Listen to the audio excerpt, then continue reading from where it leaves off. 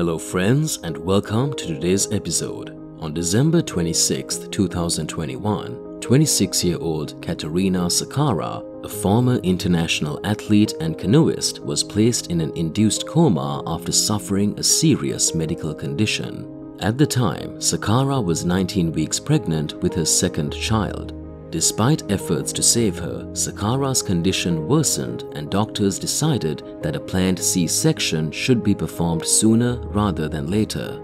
On Thursday, Sakara gave birth to a baby boy named Salvador, who weighed only 375 grams at the time of his admission to the hospital. Tragically, Sakara was declared brain dead after the C-section and passed away the following day.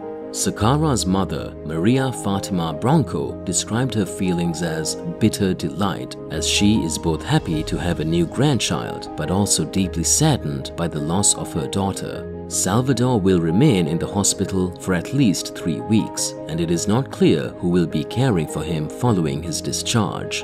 In recent years, there have been 2 cases in Portugal of brain-dead women giving birth to children.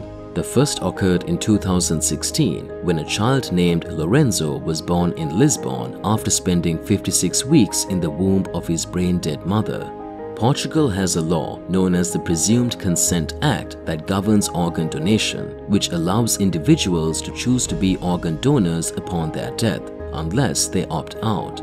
It is not uncommon for brain-dead individuals to be kept on life support in order to allow their organs to be used for transplantation. In this case, it seems that Sakara's family and the hospital decided to keep her on life support in order to allow her baby to be born.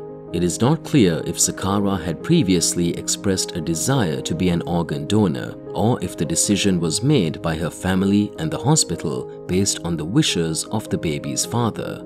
That's it for today, friends. Please let us know what you think about this story. Thank you for watching, and we'll see you next time for more amazing stories.